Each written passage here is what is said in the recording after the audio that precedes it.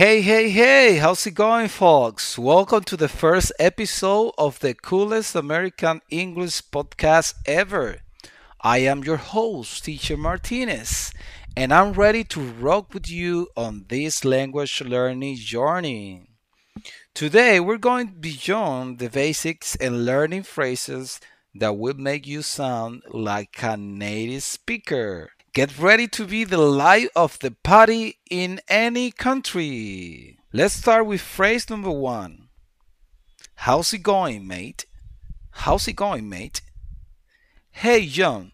How's it going, mate? So, this is an informal and friendly way to ask someone how they are doing. Mate is a colloquial way of referring to a friend or partner. How's it going, mate? Okay, phrase number two. What's cracking? What's cracking? Yo, Sarah, what's cracking? An informal way of asking someone what is happening or what is new in their life. It's a fun and relaxed way to start a conversation. What's cracking or what's new? Phrase number three. My bad. I totally spaced on our plans. My bad is an informal expression to admit that you made a mistake or forgot something. In this case, the person apologizes for having forgotten the plans they had. Alright. Phrase number four. Thanks a bunch. Thanks a bunch. For example, thanks a bunch for the awesome gift, a way of expressing a very effusive and sincere thank you.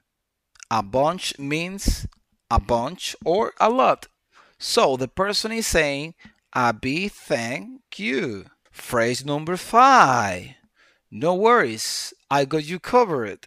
For example, forgot your umbrella?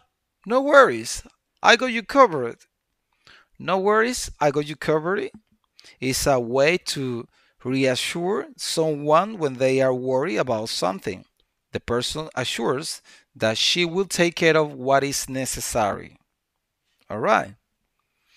Alright, phrase number six. Do you have the time by any chance? Do you have the time by any chance? For example, hey dude, do you have the time by any chance? So, a polite and courteous way of asking someone for the time. By any chance means by chance, implying that it is not something urgent. Phrase number seven. Where can I snag a cup of joe around here? Example, I need a coffee as soon as possible. Where can I snap a cup of joe around here? Where can I snag a cup of joe around here? Snag is a colloquial way of saying to grab or to get. Cup of joe is an informal expression to refer to a cup of coffee. The person is looking for where to buy coffee in the area. Alright, phrase number eight. This tune is off the chain. For example, oh my god, this tune is off the chain. Let's hit the dance floor. An enthusiastic way of expressing that something is great or amazing. Off the chain. It is a colloquial expression meaning that something is exceptionally good. Okay, I hope you're enjoying these powerful phrases to spice up your English conversations. But that's not all. Let's have a little dialogue to put our cool phrases into action. So this dialogue or conversation is between Sarah and Mike. Sarah says, Hey Mike, how's it going, mate? Mike says, Not too shabby. Sarah, what's cracking with you? My bad. I thought it'll pay on our movie night. Can we do it tomorrow? No worries at all. I got you covered. Let's make it tomorrow. Then, thanks a bunch. You are a lifesaver. No problemo, amiga. Do you have the time by any chance? Sure thing. It's 8:15 p.m. By the way, this tune is off the chain. I know, right? Let's hit the dance floor. And there you have it, folks. We reached the end of this explosive episode. I hope that you have had as much fun as I did.